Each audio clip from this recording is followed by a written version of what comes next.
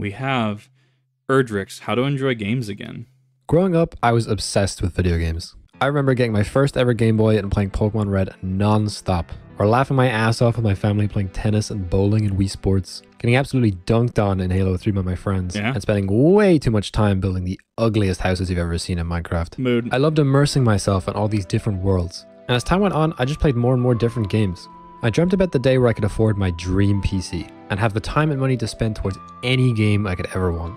And yet, as I got older and began to achieve that dream, my motivation to play those video games started to fade. I had so much more time now, and an amazing PC, as well as an absolute chonker of a Steam library. Oh boy, it really is Steam libraries, and people are like, but why do you have the number of games that you do?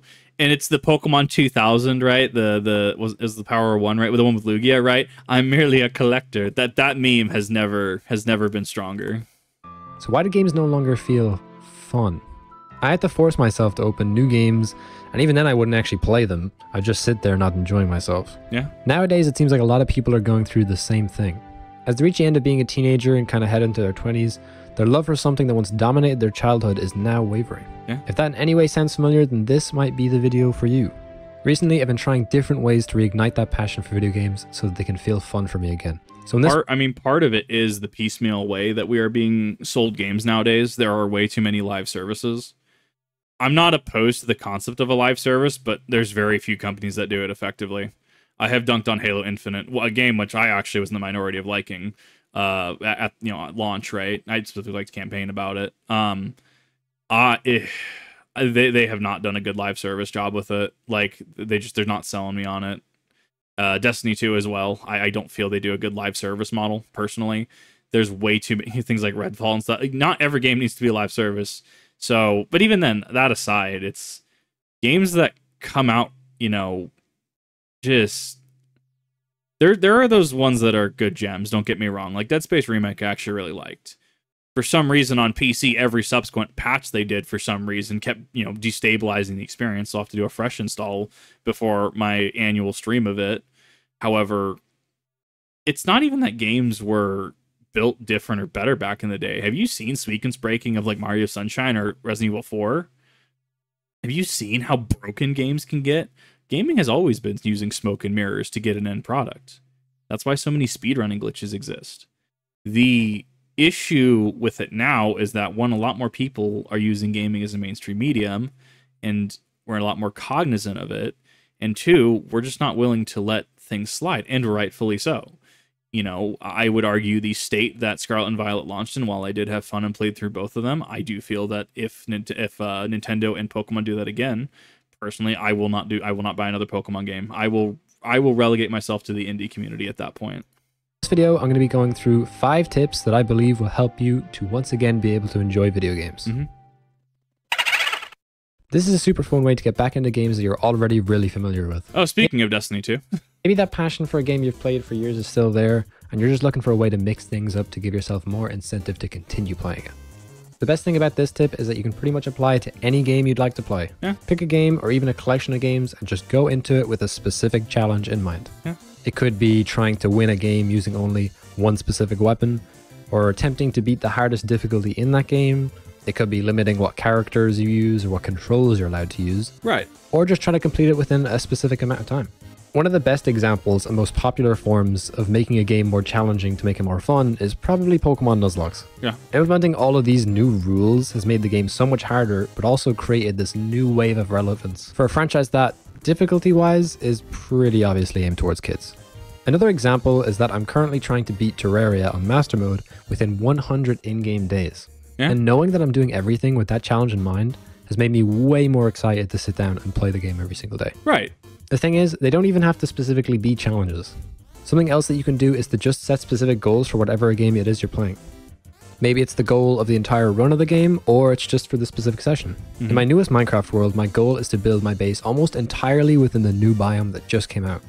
Even though I've been playing this game for years, and I'm pretty much just doing the same things I always did, the entire vibe of what I'm doing is different because it's all inside this one brand new area. It is. Or you can sit down after work or school and say, hey, today I'm going to beat this specific boss, or finally complete that one building project. Or I would argue this is an extension of pacing, and setting healthy expectations. Speedrunners, for all intents and purposes, are built different. I can do Dead Space 2 on Zealot in about 4 hours, and that's with me a little out of practice. I can do a full run glitchless in 4 hours. That being said, there's people that can just they can dwarf that time and they can shave stuff off, And even then, the ability to play an entire game in a sitting, especially if it exceeds 3 to 4 hours, maybe isn't the best use of your time. Not saying that you feel bad for doing it, right? But, that could also be part of the burnout. You could be suffering from burnout in the sense that, take Destiny, for example, right? Where Destiny 2, in order to, because you can apparently get, weapons with 3 perks and stuff. I think you have to do, as of now, the recording of this video, you have to do 6+ tracks on Crucible and stuff. Say if I wanted to Riptide, right? Riptide from Crucible, got to go redeem those Crucible engrams from Daddy Shax, right? And I want a Riptide with 3 perks on it, and the perks in some perk slots, right? I need to reset that 6 times. Reset Shax's track 6+ times, and well, you have 90 days to do it. I can't stand Crucible personally, so that's my own skill issue, if you will. But I mean, where the expectation is there of if you want the best in slot, right? You got to do this, right? Let's see here. Even raids, right? I can do Root of Nightmares and Vow in under an hour with the right team. When we start doing Kingsfall with newer people, and it takes 4+ hours. And most of it is just people not listening, if that makes sense. That's when my attention starts to wander. And if anything, at that point, is there a better use of my time at this point, right? So to summarize, right? If you go in expecting to be able to do the whole piece of content, the whole content, or you're expecting to be MLG competitive right out the gate in modern Pokemon games, right? Wanting to get VGC stuff done, right? You're gonna theoretically have a worse time. There are people that can absolutely do that. I'm sure Wolfglick goes into every Pokemon game. He already knows what he wants to build. He's already building it as he's going through the story, getting campaign done, right? I assume he does that. Maybe he'll have fun with certain things, but I mean, he has ultimately an end goal in mind, Same with I'm assuming Aaron Cybertron Zhang, PokeAMD. I'm assuming this is how they'll go through new Pokemon games. They might have some fun with certain things, but ultimately they do have their end goal in mind. And, they can have fun doing that. There's also a lot of people that don't want to do the min-max. Or maybe they just don't like how Pokemon games are quote-unquote easier now, right? Hence doing Nuzlocke. Nuzlocke's add a fresh twist on the game. It adds difficulty for those that want more difficulty, and ultimately it can just be a better experience for a lot of people. I'm going to beat my fastest time. Sometimes the act of just playing the game can be too vague to get excited for. So making the actions you want to complete within the game more specific can help you get more focused on just getting through the game. Yeah, set your expectations. This one might sound a bit weird, but hear me out. Playing games isn't necessarily immersing yourself in just the game. There's quite a lot that you can do outside the game to get yourself in the mindset, and winding down and relaxing. Humans are creatures of habit. If you get yourself into the habit of getting your gaming environment to be more comfortable, it'll make you feel more excited for when that time to chill out finally comes. Yeah. Pick out your coziest clothes, plan a dinner or some snacks that are fun to eat while you play, and make sure you have some water and other drinks so that you don't have to get up in the middle of a session. Yeah. Maybe hype yourself up with some music from the game or from something else before you play. If you make this a huge big deal over getting to sit down on your chair or couch and just getting to play some games for a few hours, all your favorite snacks, it'll feel way more fun not only during the session, but all the way up to whenever you planned it for. Yeah. Maybe you plan to play games on a Saturday after a long week of work. Don't just come home and go on your phone and then sit down, open a bunch of random games and stuff. Plan what you're going to play, what you'll eat, and the most comfortable clothes to wear during that session. It's kind of like... As a streamer, I actually struggle with this a lot because my backlog is extensive. When I get my new model, which is incoming soon, at the end of this month, right? And towards the end of this month, I'm looking at starting to go through my backlog. But I can attest personally, there are times when I want to play so much, but don't have enough time. And that is an issue it'll compound on itself. So yeah, I absolutely agree with this. If you want to go and play Mass Effect 2 again, right? Set a time, I'm going to go play through Mass Effect 2 at this point in time. If you really, for some reason, say the following Wednesday when you wanted to play it, don't want to play Mass Effect 2, don't force yourself, obviously, but Make it an event. Make it something that you can tell yourself, hey, I'm going to go do this. I want to do this. I want to go through this on this day. And that's perfectly reasonable and acceptable. And arguably it's healthy. Once again, it goes back to point one of setting your goals, setting expectations. Setting, in this case, point two, setting the expectation that, Sunday I'm going to go through Root of Nightmares in Destiny. Or, when I get my model, I'm going to go through Mass Effect 2, right? Something like that, right? Set it so that way it feels less like a chore or a job and more that you want to do it. Planning a date with yourself. Only it's not sad. Yeah. I promise. Yeah. My mindset is, if you're going to do it, you should do it right. Accurate, yes. I think one of the hardest pills to swallow when it comes to gaming is that maybe the game that you put all those hours into every single day is just not that fun. Yes. Any game can be someone's favorite. Yes. But it would be a lie to say that every game ever created was just created to be a good game. If the game... I can have fun with something like Destiny 2. After a while, I don't want to do certain grind things. I just don't. I don't want to keep up with some arbitrary processes. A couple thousand hours in, you'd think you'd have, a perfect exotic. No, that's not the case. And honestly, it is just the looter shooter genre, right? If I was to play a game like Tears of the Kingdom, right? And I've played a stream of it and played some stuff off stream, which I'm going to get back to at some point. Ultimately, just the game doesn't resonate with me. Part of it is because I don't think it's a $70 experience personally. I think that was... I'm treating it like it's a full $70 full experience. I personally don't see it for Tears of the Kingdom. I know it's going to be a hot take in Garfield comments now. However, if I'm not having fun with Reggie, right? If it's not fun, why bother? Someone else can like Tears of the Kingdom. That's completely acceptable. I can like Majora's Mask, where someone like Egoraptor can hate Majora's Mask. I love the bit where Aaron's in Snowhead Temple, right? And he is losing his shit. Where he is just losing his mind at Majora's Mask. Because one, for me, it's funny too. It's funny because as much as he shits on Majora's Mask, I agree with some of his sentiment. I'm like, yeah, these are things that are wrong with Majora's Mask. However, as pointed out in my Sequelitis React video, which is up on the channel, by the way, right? Sequelitis reacting to Ocarina of Time, Link to the Past. Some of these same complaints are in 2D Zelda games. If you want to make on that tangent, if you want to make certain points, make sure to acknowledge the 2D or the other side of it doing the same things or lack thereof. That's not an argument song. This has been an argument for over a decade at this point. I don't know, since the video's been out. I digress. Moving on. But there are going to be games where I know someone who has their favorite game as Zelda the Minish Cap, right? And honestly, good for them. I know people that I talked to someone who left a comment recently how Skyward Sword is their favorite Zelda game. And while I've heard Egoraptor just hate on this game, while I've heard people hate on Skyward Sword, I can't wait to try it. I want to try both the Wii and the HD version. Because there is always going to be a game that is someone's favorite game. It doesn't necessarily have to be yours. And you can even go into it saying, I want to understand why somebody likes this game. Which is point one, setting the expectation.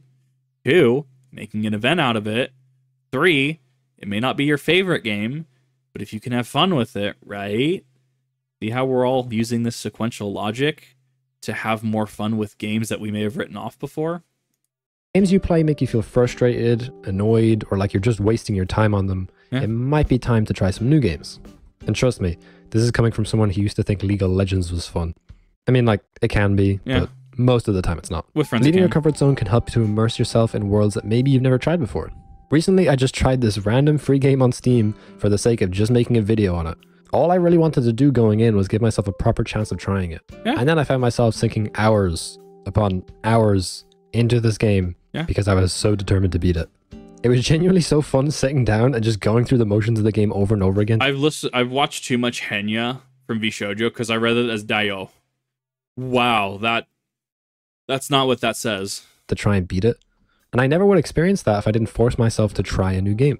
And like I said, that game was free. So you don't necessarily need to spend money on new games just to try them. I mean, that's why demos exist, right? Not that many games nowadays have demos, but you get me. There might even be a good chance that you're like me and you've bought games over the years just to never even try them. Oh, so, baby. My Steam dumpster diving. I can't use that because someone already has that. My Steam dumpster dive is massive. I have so many games on Steam. It is actually concerning.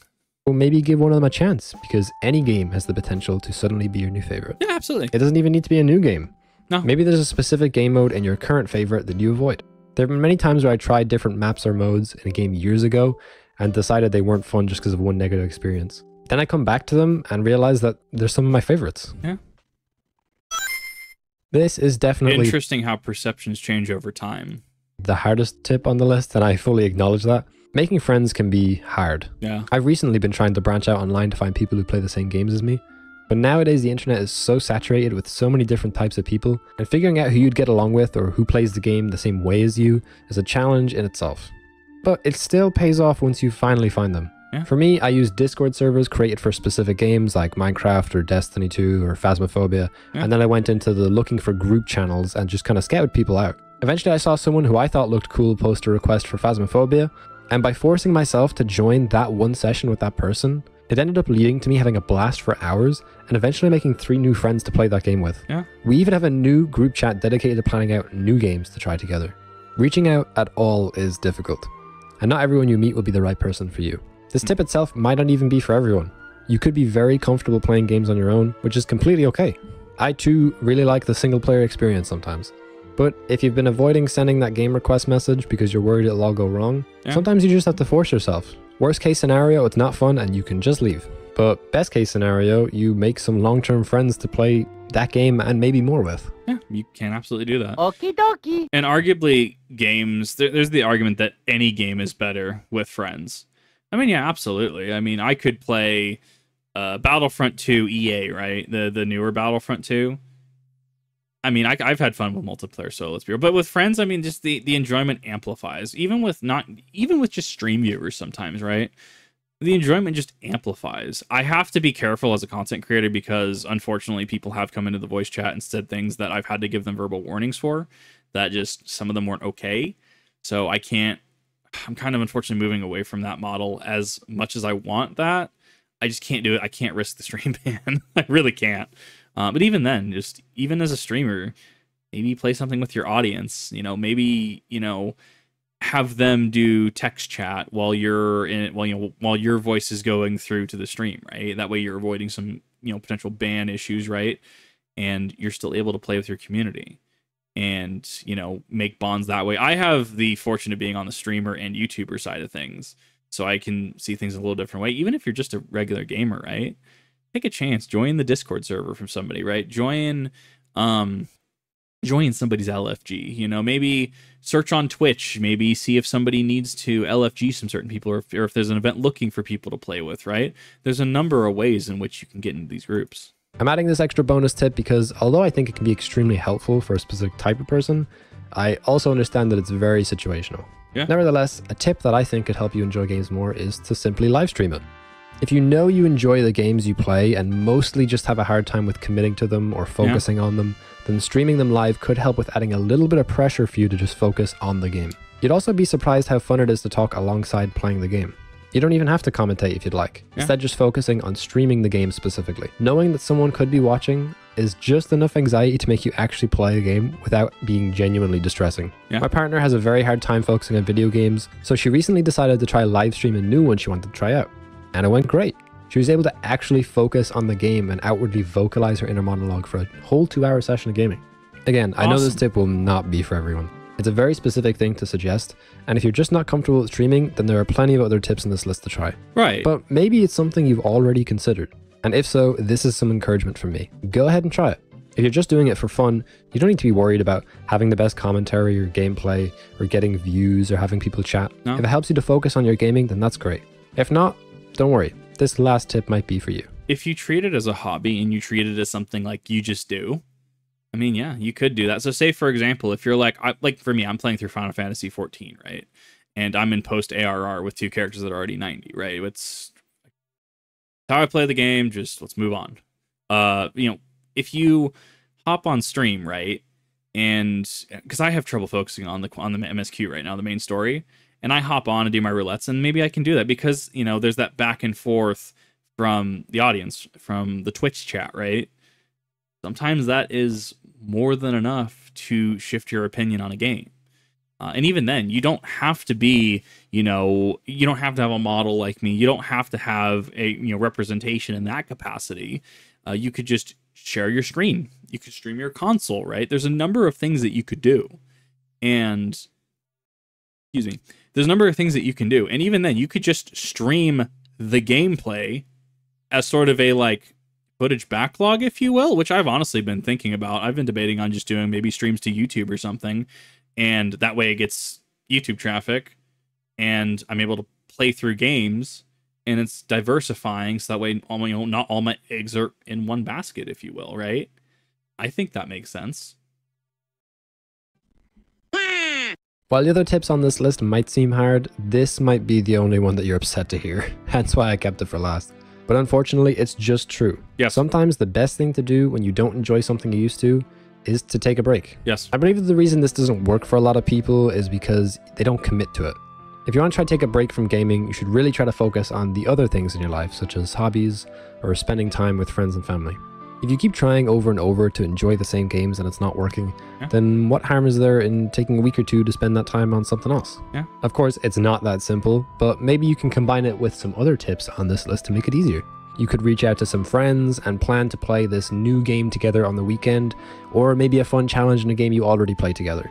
Then take a break from games up until that day. And on the day... So for me personally, on this, I'm, for all intents and purposes, taking a break from Destiny 2.